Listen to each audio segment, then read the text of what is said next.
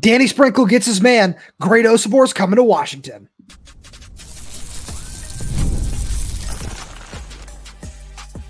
You are Locked On Huskies, your daily podcast on the Washington Huskies, part of the Locked On Podcast Network, your team every day. Welcome back into another edition of the Locked On Huskies podcast. I'm Roman Tomashoff. That's Lars Hanson. He's the site editor with Athlon Sports' Inside the Huskies. I'm the site editor with Huskies Wire. Thank you for making this your, hopefully, second watch or listen of the day outside of our morning show. Lars, we are coming at all the everydayers with a special bonus edition because great Osobor, a top 10 player in the transfer portal, has followed his old head coach, Danny Sprinkle, from Utah State up to Washington. And this is just such a massive addition to the roster. I don't feel like we can say that enough because of all the other pieces on the roster. This is kind of just that extra, that cherry on top. This is a really talented roster. Now it goes. Exactly. But this is why, as we said on our Monday morning show, you build the roster first. You don't go and say, hey, Greg, here's $5 million, which we'll get into that later on, but it's not that number. But I'm just saying, you don't just throw like 10 brink trucks at him and say, hey, just come. We need you to make the splash transfer. We know you're probably going to end up following us because you followed Danny Sprinkle from Montana State to Utah State and Utah State now to Washington. And also, he wasn't that highly recruited, surprisingly, coming out of England. So it wasn't like he had a long list of, the top blue bloods to choose from initially coming out. So with all that prior relationship and connection, it was assumed that Greg Osobor would follow Danny Sprinkle to Washington. But in order to still have that come to fruition, you need to show great. We're not just going to say, hey, you're getting 20 shots a game and we're just going to lean on you and call it good. No, we actually want to make this a legitimate NCAA tournament team. And in order to do that, we need you as a centerpiece, but a centerpiece is only good when you have all those other adjacent pieces around him working in tandem to make it all go. Because I can totally see Great Osobor averaging 25, 30 points a game if he's like the star attraction and that's it. But you're probably not winning a ton of games. We saw that, right? When you had Keon Brooks and Isaiah Stewart. That's what I was going to say, yeah. One or two guys is great, but that doesn't make you a tournament team. Building an actual roster, which is what Danny Sprinkle has done, gets you into the tournament, but you can't also do that without having that key central piece of Great Osobor. Absolutely. And that's the biggest thing about this, where I put out a tweet saying this addition makes Washington have one of the better rosters in the Big Ten. And I fully stand by that statement because it's not just, all right, you plop this guy in like a Keon Brooks where he's going to get 20, 25 shots a game, as you said, but it's because, all right, you've got a DJ Davis around him who's going to be a nice piece. You've got Jace Butler and Zoom Diallo, who are two promising freshmen. You get Makai Mason in there, who's a nice scorer. You get Luis Courtwright from Rhode Island. And, you get Frank Kepnog back, who's going to be really, really big. You get Tyler Harris in the door, and you get so many of these I don't want to say big names because they're not, but they're talented basketball players who are going to run Danny Sprinkle's system well. And that's the biggest difference in my opinion. That's one of the reasons I'm going to stand by that statement, is because when I look at this team, I see a roster that Danny Sprinkle can work with that is built exactly kind of how he had it built at Utah State, where it's I get talented players who can run my system and do it effectively. Whereas Mike Hopkins on offense, that never really felt like there was a system, but that's a different discussion for a different day. And that I feel like that's the biggest difference here with Great, because he does everything you need on both ends of the floor. He's a really good defender. He averaged 1.4 blocks and 1.3 steals per game at Utah State. And then, of course, he averaged almost 18 and 9, where, hey, that's really all you need on both ends of the floor. And we're going to keep going with this because there really is so much more to talk about with that. Right after a message from our good friends over at FanDuel, because it's winner take all time in the NBA and NHL, and FanDuel's giving you a shot to bring home a big win of your own. Right now, new customers get $150 in bonus bets with any winning $5 bet. That's $150 to bet on spreads, money lines, player props, and more. You can visit FanDuel.com/lockdown and make every playoff shot count. FanDuel is America's #1 sports book. So, Lars, one of my favorite things about watching Great Osobor is that it's not like, because it's somebody where I feel this can happen a lot at some of these lower levels where you watch somebody like him and it's, he's, 6'8", 245, 250. he just beats up on everybody. No, that's not how he plays the game at all. He's just developed such a nice arsenal of post moves where he's not somebody who I would consistently rely on in the Keon Brooks mold to pull up from 15, 17 feet out, but he's somebody who has so many different ways to get to the rim and finish down low, and he finishes with touch, and he's just so much fun to watch in so many different areas of Danny Sprinkle's offense that this is why he just makes everything go. There are so many different pieces around him that are going to do a solid job, but now really he kicks it into an extra gear.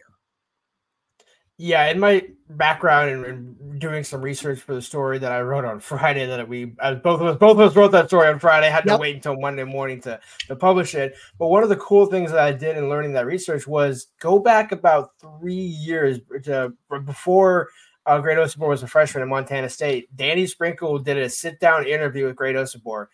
And in that interview, this was after a couple of weeks after he had come over from England, he acknowledged, like, I had the mentality of Kobe Bryant, and basically and my other favorite player is Giannis Antetokounmpo. So just when you look at what Great Osobor is on the court, you can kind of see that, where he plays hard, he plays tough. He's got that Mamba mentality. He's got that grit. He's got that ability to log 33, 35, 38 minutes if he needs to. Yeah. And still be as effective as a scorer, not just being out there as a big body on the floor. But he's also freakishly gifted. Like, it does not come around very often that you have a 6'8", 250-pound absolute just bulldozer of a guy who also can pull up. And I think that's the thing, is he's not just a big, like a Frank Kapnong Shaq, just a big high-flying dunker, or like a Zion, right? Where Zion was a guy where he's known for his dunking, could kind of shoot. But I think Great Osobor can actually shoot in a consistent level just as much. I just don't think that's what he's going to be asked to do more often than not. So this isn't a comparison because they play very different styles, but the one guy who he reminds me of kind of down low and just the way he uses his body reminds me of another Husky from England from back in the day. Lars, there's a deep cut for you. Matthew Bryan Ammoning, one of my favorite Husky basketball players of all time. I loved watching him so much. And there are certain things that reminds me of him, just kind of the way he is around the rim, just how well he uses his body. Something I feel that NBA always did really, really well. But I'm really excited about what this means for the roster, because this rounds out the starting lineup, which you and I will talk a little bit more about that on another day. But it rounds out the starting lineup, and then this also just gives Washington a deeper bench where, we already talked about some of these guys in the backcourt and some in the front court as well. But the more you look up and down this roster, the more you say, okay, yeah, this is a pretty complete lineup where, there's a little bit of depth in the front court. There's certainly a lot of depth in the back court, and the wings is a little bit of a different story where I feel that, depending on what the roster is going to look like, if somebody might, still end up leaving the program, one of these Hopkins guys that are still sitting around, but there's a lot to like about this roster. And I feel like it couldn't end up being a top 25 roster, but there's one thing we need to talk about, Lars, and that's Great Osobor's reported $2 million NIL deal.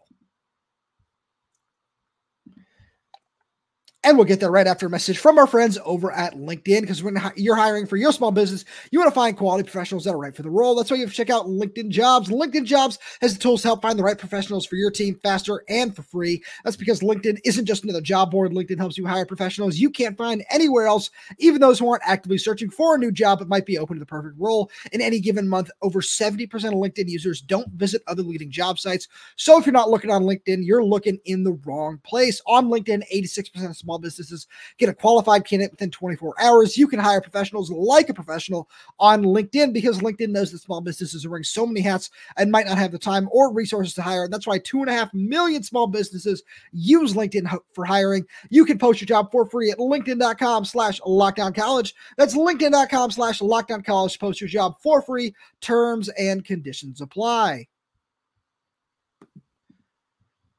So Lars, we gotta, I don't think this is the elephant in the room, but Washington reportedly has given Great Osobor a $2 million NIL deal. And let's be upfront about this. This does not mean that they said, hey, here's a duffel bag with $2 million in cash. This is, as the Montlake Futures way goes, as you're very familiar with some of the awesome people over there, this is okay. You'll be in, maybe some commercials like we saw Michael Penix in a couple of. You're going to go to events. You're going to do this. You're going to do that. And it's not just, here's a whole bunch of money. like some other schools might do. And this makes him the highest paid player that is known. That is known out there. Let's also put that caveat on there, where there certainly could be players out there that are making more than this, but that's just what was reported. And Washington basketball, really, they shelled out for this one. And it's exactly what we said on the show, or on Monday morning show, right? Since this is still Monday morning, but in our pre-Monday morning show, where that you had to. And we also, to be fair, did have this conversation off the air and off the record, where you have to go. You can't get. It's like doing, to equate this to football, it's like starting from the 1 yard line, driving 95 yards down the field, and then end up settling for a field goal. No, you're punching it in. You go for it on 4th and goal. If you somehow don't get it, so be it. But there was no way that you were not going to be able to close this door, knowing you probably didn't. And again, some people will say, oh, hey, well, they gave him $2 million. It's like, again, it's worth noting, as you broke down, it comes over it would come over the time that he's at Washington. Once he enrolls, once he starts doing some marketing campaigns, we see that a lot, with guys supporting nonprofits. That's the best way to do it, where you can, go to do a community event, post a couple of things, call it a day. Do that over the course of your time at Washington. That makes more sense than not. But having said all that, there was no way around this, where you didn't necessarily, yes. What I'm getting at is you didn't have to necessarily be the highest bidder, but it was just, okay, if that's what it takes, so be it, to close the deal. I don't think necessarily it did, because as we said in the opener, there was no way, and that's how I led my story on Athlon Sports. They're inseparable. Danny Sprinkler and Great Oats were inseparable.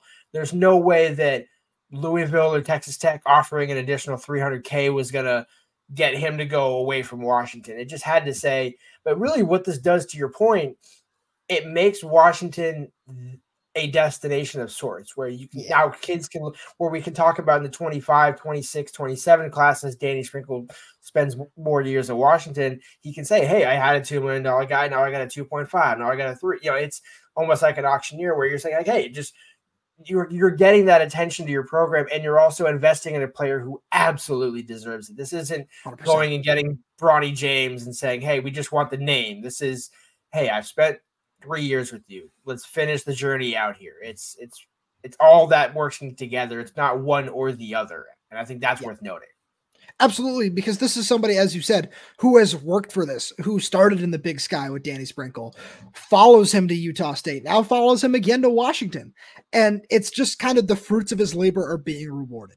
And that part of it is really cool to see, because Louisville was certainly offering a similar deal. Texas Tech was certainly offering a similar deal. That's we don't have numbers like that that are 100% known, but we can't sit here and act like this is, oh, Washington was the only school offering this deal. No. Let's not even begin to go down that road. And Lars, we're going to have so much more to say on this on our Tuesday show, because this is just a special little bonus episode.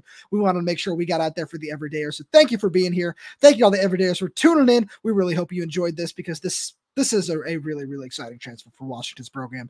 And if you enjoy the content, please make sure you subscribe wherever you get your podcasts, whether it's YouTube, Spotify, Apple Music, Amazon Music. We're there. We're everywhere, updating this channel with new content every single day. Please make sure you click that little bell so you never miss when we post a special bonus video like this, because with some big commitments that might be coming up over the next couple of weeks, we're probably going to do some more of those. Make sure you comment down below if you have questions, comments, concerns, anything like that. If you're audio only, please leave us a 5-star review, as it all does really help us out. Thank you so much for tuning in, and we'll talk to you on Tuesday.